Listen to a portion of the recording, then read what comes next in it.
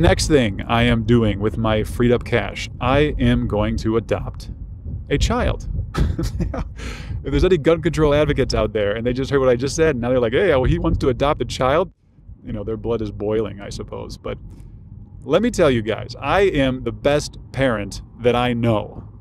My daughter is one of the happiest kids on the planet.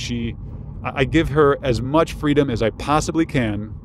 I give her more respect than most parents give their kids. I treat her with just as much as respect as I treat, as I give to my wife or my elders or whoever, any adult. I give my daughter just as much respect. The only exception I make in terms of, what she's free to do is I'm a parent. I'm responsible for her. So I don't let her put herself in serious danger of grave physical injury or disease.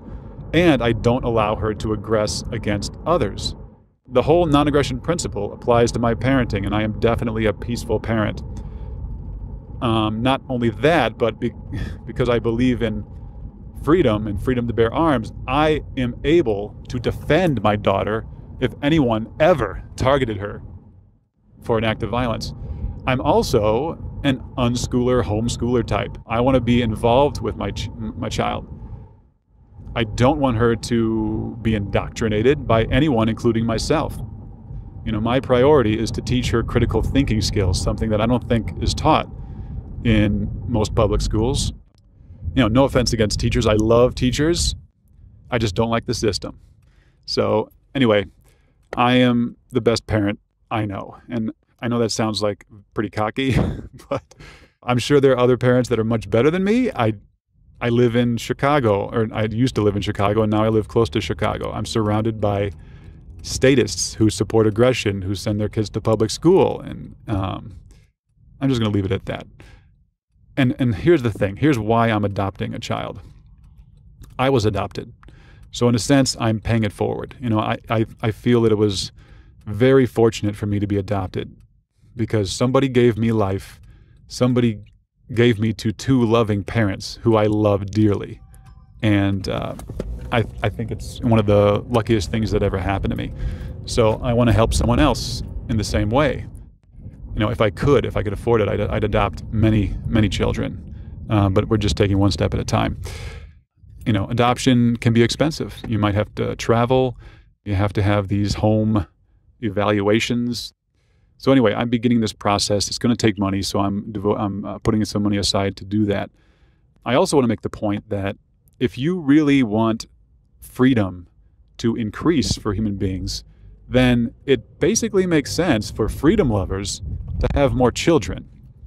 And I don't think there are some real role models in the freedom movement like Stefan Molyneux who really stressed that the way to freedom is to raise children peacefully with respect and teaching them critical thinking skills, not ever committing any kind of abuse against your child.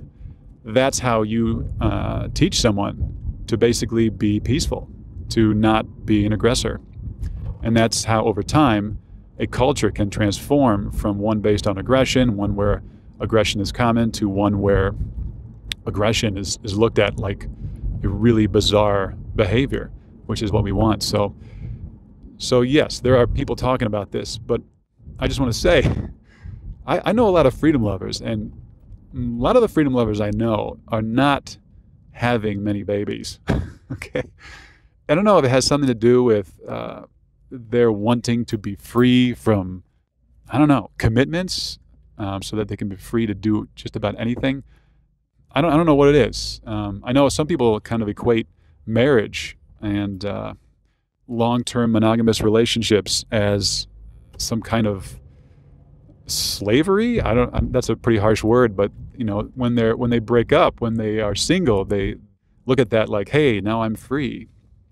But just from my personal perspective, I love my daughter like crazy. I can't even express the level that I love my daughter. She just brings so much joy. And of course, it is a responsibility, and it takes a lot of time and commitment and patience. She has taught me to be patient more than anyone else I know. But I just want to say, for me, I think it's well worth it. And, people say, oh, I can't imagine what life would be without this person. And that really does apply to me.